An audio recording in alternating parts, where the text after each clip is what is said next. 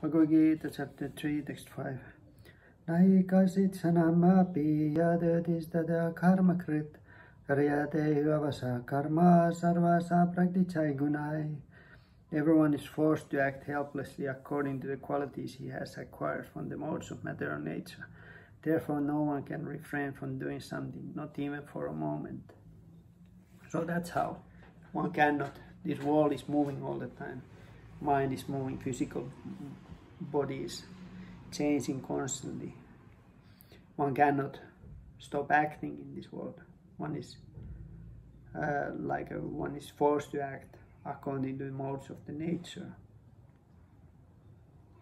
So one is making karma all the time, every single second, and karma is creating the further karma. So in that sense, just by acting or not acting, one is still acting. Even when one is sitting and breathing, one is still creating the karma.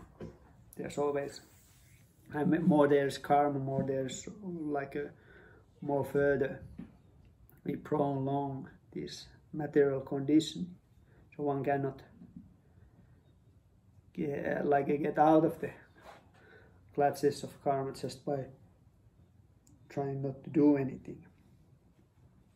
But there is way to do it through the yukta vairagya, by dedicating one's actions for the Supreme, by acting into that way that one can dedicate one's actions, the results of the actions to the Supreme. Then the action is purified, and by chanting Hare Krishna mantra, one can purify one's existence, which means that one can burn.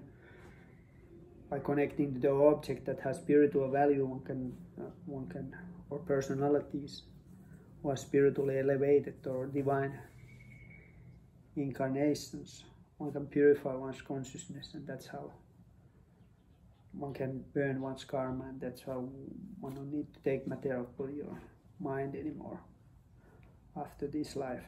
Bhagavad Gita, Gita.